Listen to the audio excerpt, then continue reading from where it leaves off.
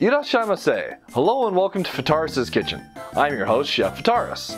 Today I'll be going and discussing my gaming menu for this week and also asking you about yours.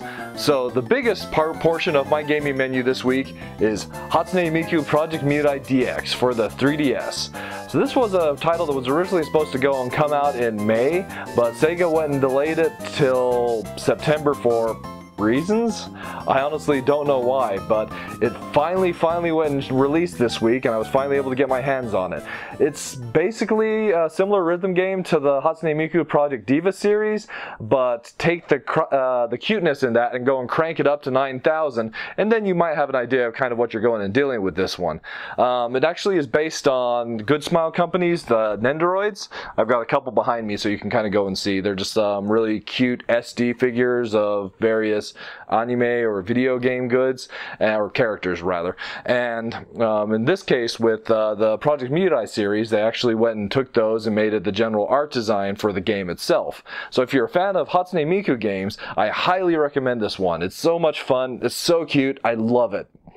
Other than that, another title that I've really been going and looking forward to over the last couple weeks, especially since the ID at Xbox pre-PAX party came out today, September 9th, is Lovers in a Dangerous Space-Time. It's one that's name is kind of easy to go and mispronounce or get confused with other stuff, but this is a great shoot-'em-up co-op title. Basically, the idea is you and your co-op partner are going and trying to rescue and put together this rescue all these space bunnies and put together this love machine, and you've got all these different stations in a ship that you're going and trying to man, but there's only two of you. So you've got like 4 guns, a shield, a radar, like a big nuke cannon, as it were, and the engines, and you're trying to go and manage all of these with just the two of you. It goes and gets frantic. It's like so much fun. I pretty much went and spent the entire day going and playing that one. So that one's also going to go and be huge on my gaming menu for this week. In addition to those two titles, I'm also going to go and be putting some more time into some digital titles I went and picked up right after I got back from PAX. The Mega Man Legacy Collection, I'm looking forward to going and completing the rest of those. I've already gone through Mega Man 1 and 2. So I still have 3, 4, 5, and 6 to go and finish up. And I'm also going to go and be putting more time into Shoot Shimmy because it's silly, it's zany, and it's fun.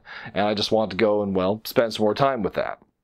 In addition, maybe I might even get some time to go and put some more time into some of these titles behind me.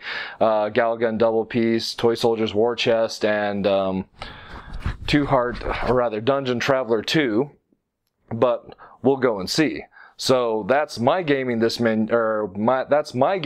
this week. It's primarily going to go and be consistent of portions of Project Mirai and Lovers in a Dangerous Space-Time. So that being the case, I am going to ask you what your gaming menu is for this week. There's still at least one more big title going and coming out this week. On Friday, we're going and getting Super Mario Maker from Nintendo. So is that going to go and factor into anybody's plans, or are you going to go and be playing on titles that have gone and to come out before?